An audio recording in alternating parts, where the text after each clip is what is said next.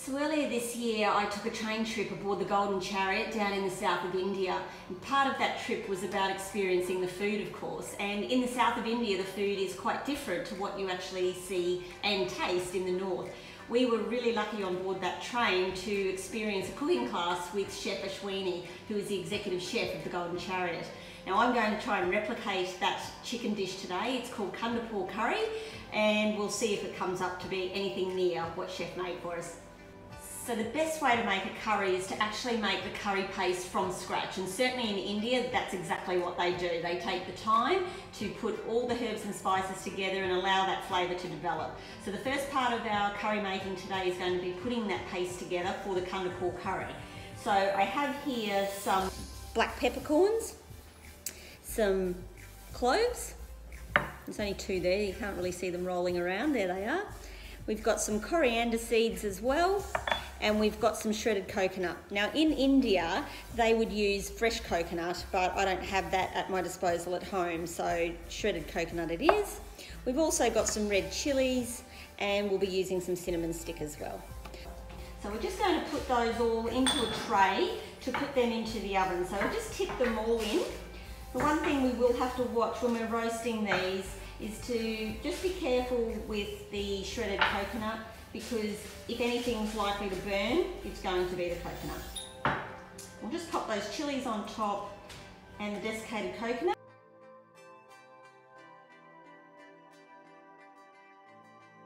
So it's time to bring this out of the oven now. It's only been in there for a couple of minutes. You can see that the coconut is quite brown. I can smell the aromas coming off those spices, and I can particularly smell the chili starting to get that really sort of spicy smell about it.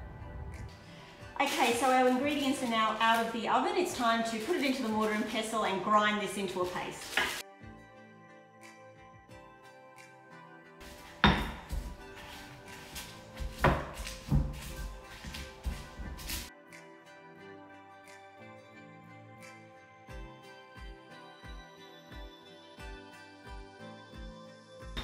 I can really smell this now. It's starting to really release those flavours as we chop into them and grind them up.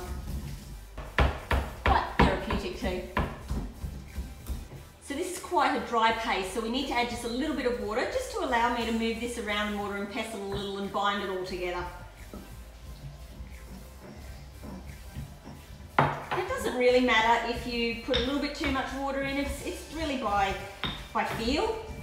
Okay, so I've been going at this now for a little while, and I've finally got it into the shape I'd like it. It's a nice paste. And so now that we've done that paste, we can just put that aside and get on with making the rest of the curry, and we'll use this paste a little bit later. So when you're making a curry, it's not just about the paste. There's another whole set of ingredients that go into making that curry as well. So that's the step we're up to now. It's time to get the rest of the ingredients together and finalise this curry. So these first lot of ingredients are actually going to go into our pan. So I'm just going to put some coconut oil in here first. We want about 1.5 tablespoons of this coconut oil.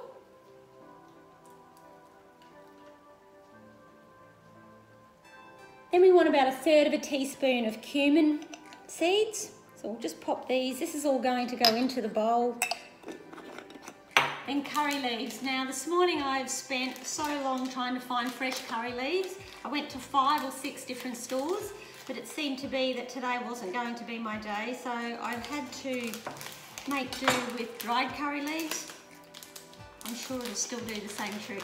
This recipe would probably call for about 5, but these are quite small, so I'm going to throw in a handful of these. So in they go.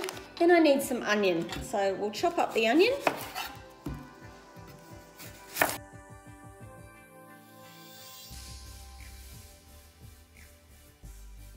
Just go into our pan. Now we're going to make a garlic and ginger paste. So a bit of fresh garlic, a bit of fresh ginger. We're just going to peel those and chop them up. So the easiest way I find to get the skin off ginger is to just use a spoon. And if you just run the spoon over the skin, it comes off fairly easily. You can chop it off, of course, but I find that when you chop it off, you actually take half the ginger with it. So far easier just to do this, and just use the knife then for the sort of really chunky bits that you can't get off. Now I only need about 2/3 of a tablespoon of the garlic and ginger paste, so what I've got here will be more than enough. We'll just pop them into this press. There's quite a bit coming out of that. We'll just pop that straight into our bowl. And then for the ginger, I'll just use a zester. I find that much easier for grating my ginger. All right, so then you've got this beautiful ginger. We'll just put that straight into the pot as well. Next, we'll slice up our green chilli. Now again, whether you take the seeds out or leave them in is entirely up to you. I'm going to take the seeds out of this one, just simply because I had the red chilli in the other and I left all the seeds in there, so I'm just going to pop the seeds out of the green chilli.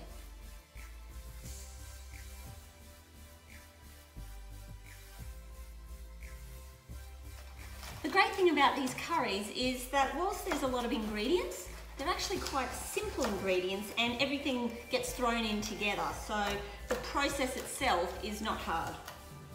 Before I actually kick that off on the stove, I will chop some tomatoes, and that's simply because once we get those ingredients that are there now nice and brown, we're going to add in some turmeric and some chopped tomatoes. So I'll get these ready to go now, that way I don't have to stop. Okay, so it's time to kick off the cooking of our ingredients. I'll put that on a reasonable heat. Put this on. So I can see that that oil is just starting to melt now. So I'm just going to now work all these ingredients around, give them a good coating in it all. It all should start to sizzle fairly soon.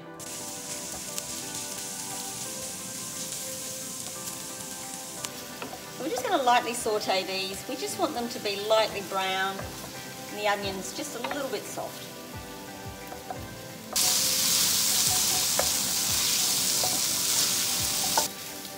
So it's now time to introduce the chicken.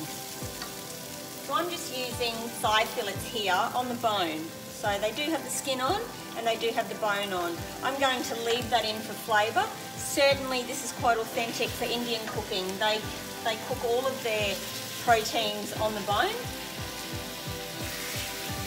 The bone obviously brings added flavour. But of course, if you don't have this type of chicken or you don't like this type of chicken, normal thigh fillets would be fine, or any type of chicken cut really. You just have to be careful with chicken breast. This is going to cook a little bit slowly for a while so that I can infuse all these beautiful flavours in the chicken. I wouldn't recommend that with chicken breast because it will just become really dry and horrible.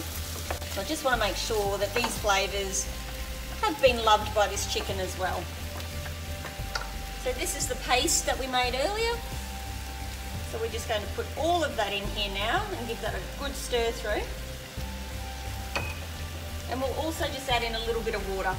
Otherwise this would be just way too dry. So just pour some water in.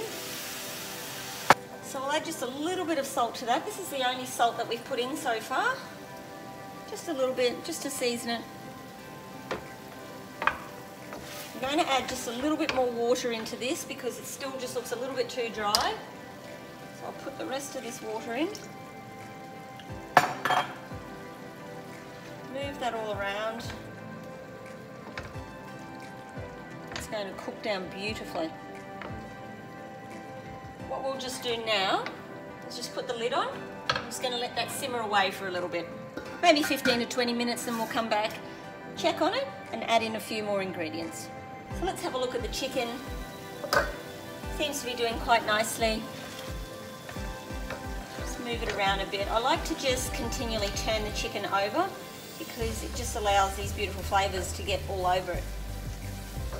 Not much point having all of this flavour if it doesn't actually touch the chicken. So I've just started to use a spoon so that I can pick up that paste and just actually plop it on top of the chicken. So it's got it underneath it, but it's also got it sitting over the top of it. So while this chicken is cooking, I'm going to cook up some rice. I'm just going to use standard basmati rice. Very good with Indian food. let that cook on for a little bit. Okay, so this chicken is coming along beautifully. The chicken is really starting to look like it's really well cooked. The aromas coming off all of these spices is just fantastic. We're about to add in some tamarind puree.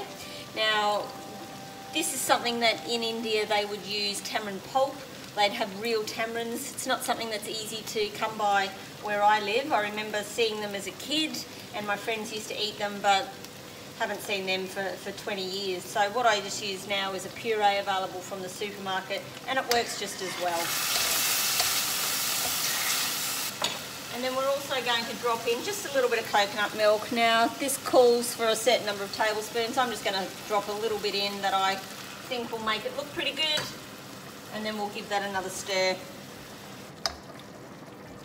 Continue to move that chicken around. We want this sauce all over it. Now I've left the skin on this chicken, but it doesn't really offer any value to the end result. I've left it on for flavour, but because we're not crispening it up, it'll be a bit yucky at the end, I think. Others will eat it, but I'll be taking my chicken skin off. It's probably a healthier option as well. All right, we'll just pop that back on just for a little bit longer. Beautiful sauce. Chicken's cooked beautifully. It's time for it to come out. So the curry's done. It's really very simple to make. It's taken about half an hour for this to cook through from the time we started sauteing the original ingredients right through to the cooking of the chicken. It's a simple process. There's a few ingredients to go in it, yes, but it is actually really easy to make, and it's quite rewarding to end up with a curry like this at the end. So that I don't make a complete mess of myself, I'm going to pick these chicken pieces up first using some tongs. I'll just place these into my dish, and then I'll deal with the sauce, because I just know that if I try and put it all in at once, I'll end up with sauce absolutely everywhere. So most of this will just pour over.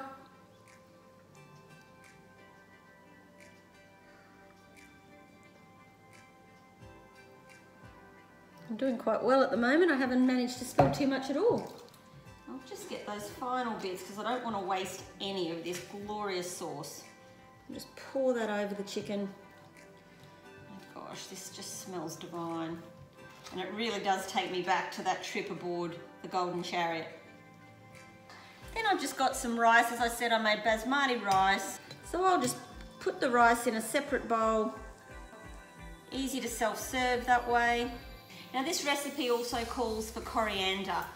Not a big fan of coriander. I'm happy to have sort of coriander seeds and ground coriander in things, but when it comes to real live coriander, it's quite a polarizing type of herb, and it's one that I probably prefer not to eat. But what I've got here is this marvelous bunch of my own homegrown parsley. So I'm just going to sprinkle some of my parsley on the top. Looks like coriander, just tastes a whole lot better. So there you have it, that's my version of the Kandapur curried chicken, as learnt from Chef Ashwini on board the Golden Chariot. Now I'm not sure if I've done it true justice. I think it's pretty good, it looks good, it smells good, I'm sure it's going to taste good, and I'm sure the chef would be very proud.